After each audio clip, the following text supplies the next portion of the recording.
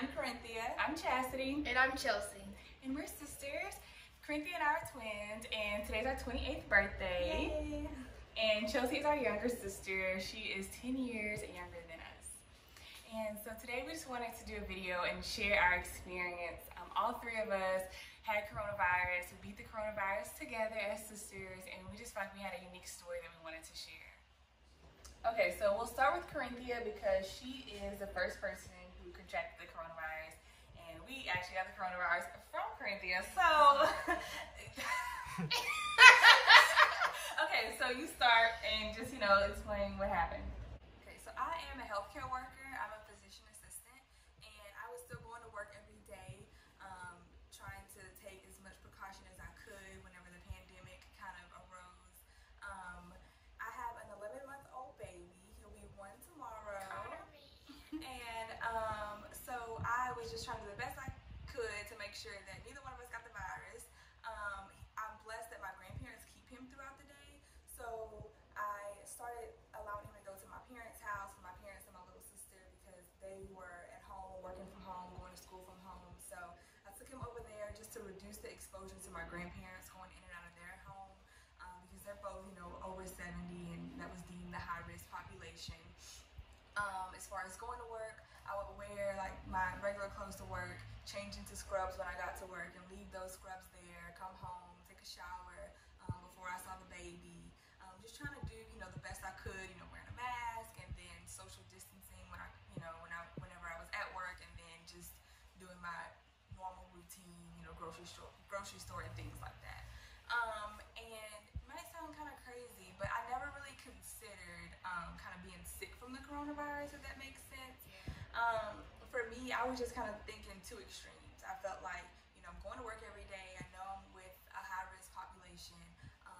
Either if I get the coronavirus, either I'm going to be like critically ill or like might not make it from the coronavirus, or I could have the coronavirus and like not know about it and just be perfectly fine, asymptomatic. So for me, when I actually contracted the virus, I started off with like extreme fatigue, and I just felt so tired. The night actually when I started experiencing the symptoms, we had planned a Netflix night. My sisters and my mom were coming over to watch Netflix, and we started watching the Self-Made Madam C.J. Walker series, and I don't even know if I made it through the first. No, you didn't. Yeah. She just slept through the entire 4 episodes. Yeah. But that's really not uncommon for me to fall asleep during movie It's not. night. So we didn't think anything So of it. I didn't think anything of it. But little did I know that was like the beginning of my symptoms after I contracted COVID. And then so after that, fatigue worsened. By the next day, I had a fever and cough and sore throat, and that's actually when I went and got tested for COVID. And the following day is when my test came back quick, way quicker than I would have expected. But the next day is when I found out that I had the virus. And so by this point, it's like, oh, I've seen my son, I've seen my parents, I've seen my sisters. And so it was a little scary initially, just that, not knowing after I tested. And then actually when I got the results, it was just like, boom, because like I said, I figured, okay, if I have it, I probably won't show any symptoms. They were saying that babies and kids weren't really, showing many symptoms at all, or, weren't really in that high-risk population. So I was thinking, okay, I may have it and not know it, and my son's probably okay. But then whenever I actually started to show symptoms, that's really when things got real for me. Yeah, and it was a lot. It was a lot for all of us. I remember I was like, we just left her house. Like, if she has it, I have it. Like, that was my initial thought, because you just hear so much about it. You get it from everywhere. You have no idea how you pass it along. When she actually got it, I was like, oh, now this has hit as home as it can hit. Like, it's here. We have to deal with this. And I knew that I could not start watching the news at this point. I could not rely on like medical science because everybody was saying something different. And so the first thing I did was just like go straight to the word. And I went to James and I was like, what do you do if someone is sick? And the word says pray. So I was like, we gotta pray. We had a lot of family meetings and prayer calls. And then I was like, you have to reach out to other people who can like get in a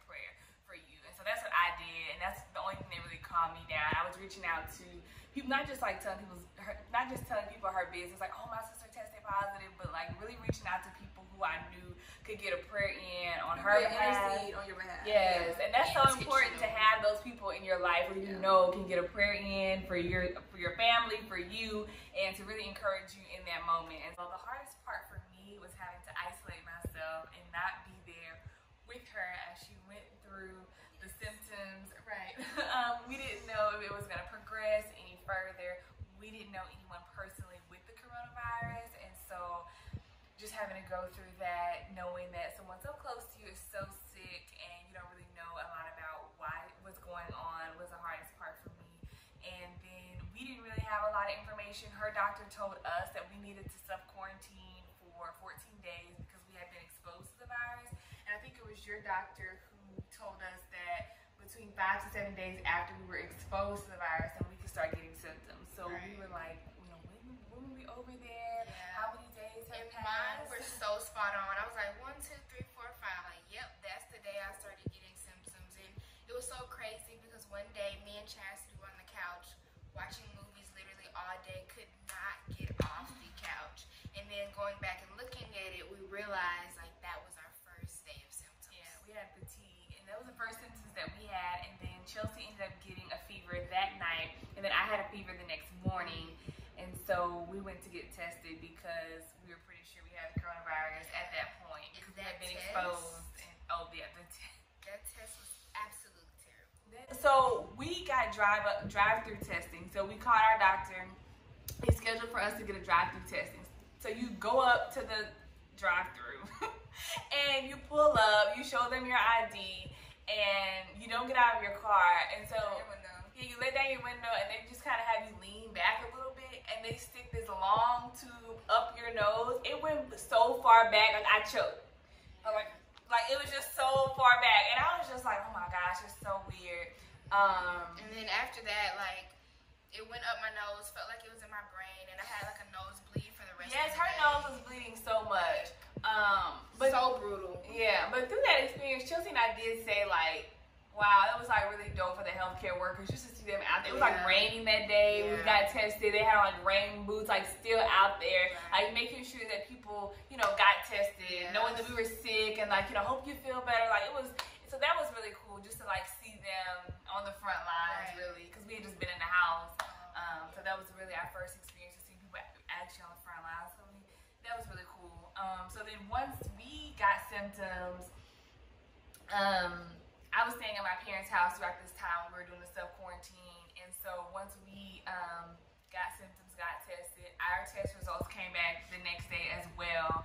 And our doctor was like, well, all three of you all can just fight this out together because you all three have the virus. So each one of you do not have to self-isolate during this time.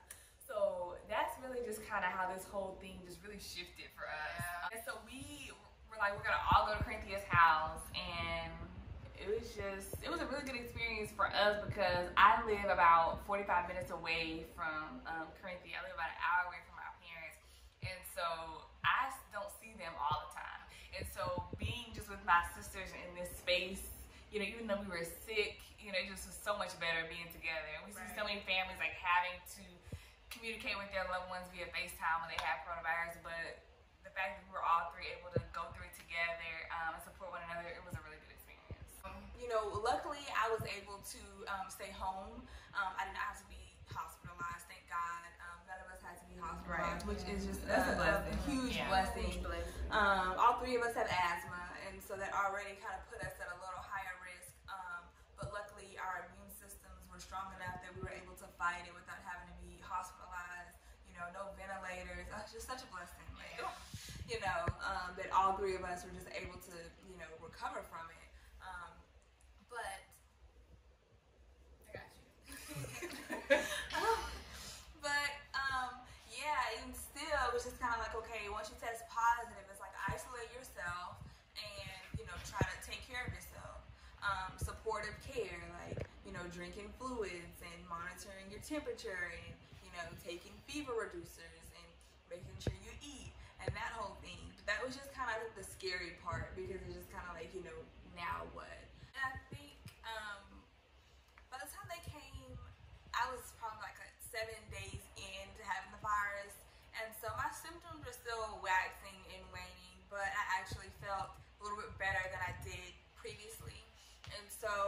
actually able to kind of give them some information, like what I did to try to beat it. Because, I mean, basically, once you have it, if you don't have to be hospitalized, you're just, like, at home, like, trying to allow yourself to feel better. And so you're basically just treating the symptoms. So I was, like, able to say, like, okay, you know, y'all try to get up, you know, try to eat something, making sure they stay hydrated.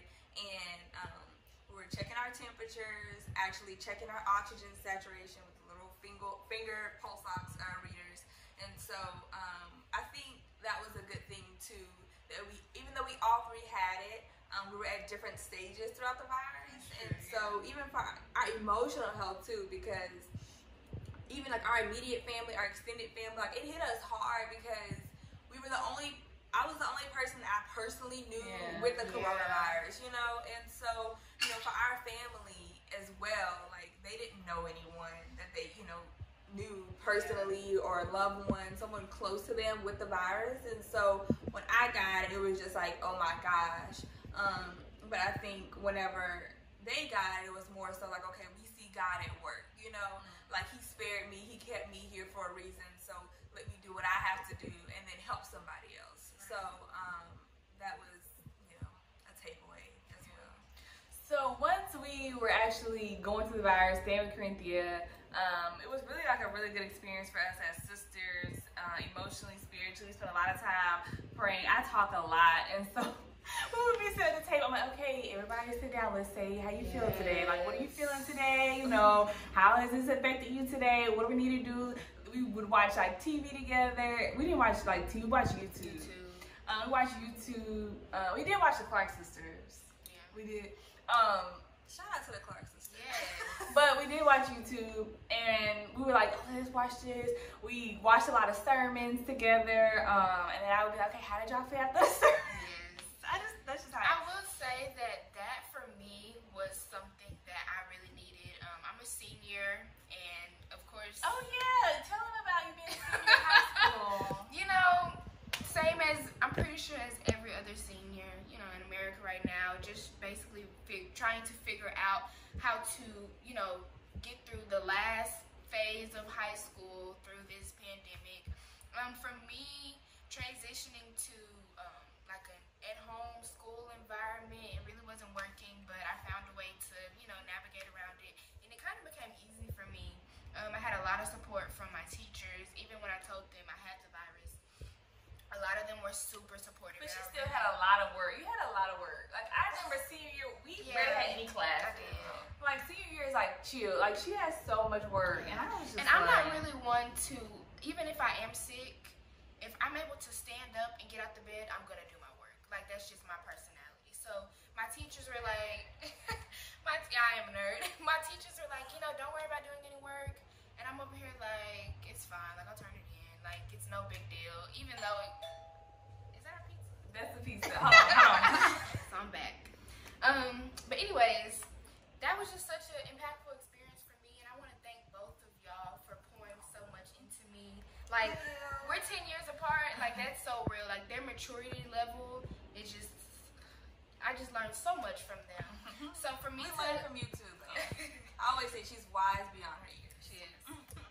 But for me to get that experience, especially before I go off to college, that was something that like only God could have done. Because for me to be going into a new chapter, and like Chastity said, she lives far away, so we don't really get to see each other that much. Like, we literally got to spend 2 weeks together under the same roof in the Bad Girls Clubhouse. That's what we called it. But that was just so important for me. You got some really good advice about worship music during this period. So share with them about that. Yeah. So my mentor encouraged me just to play worship music. I just leave it playing at all times.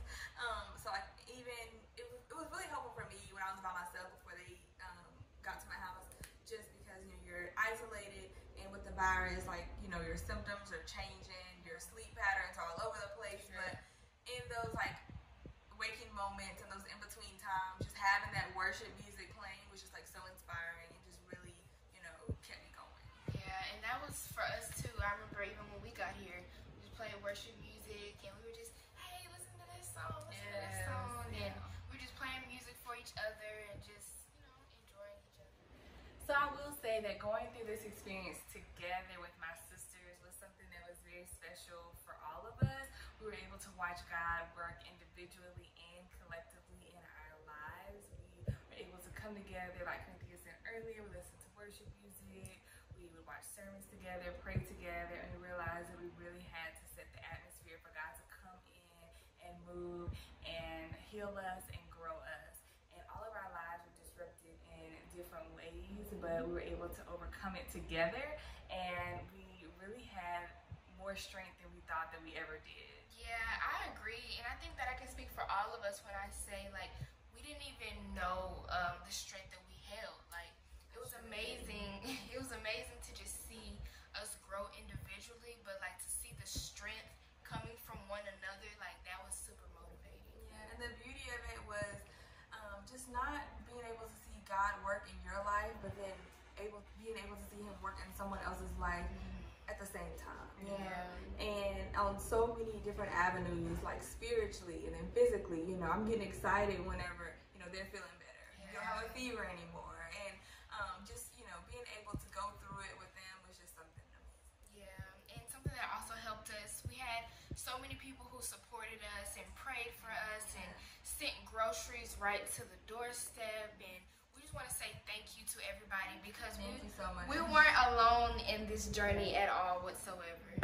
Yes, and special thank you to our parents. Yes. Just imagine, my parents have 3 daughters, and all 3 of their daughters tested positive for Right, COVID. yeah. I mean, that's a lot right there. Yeah. And my parents have 1 grandchild, and they kept my son throughout this whole time when I was dealing with the virus and everything. So we love our parents, and we cannot thank them enough for just being there and for everything that they've done throughout this whole time. We love y'all. Yeah. So we just wanted to share our testimony, and thanks for watching.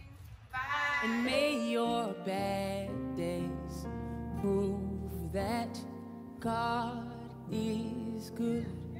And may your whole life prove that God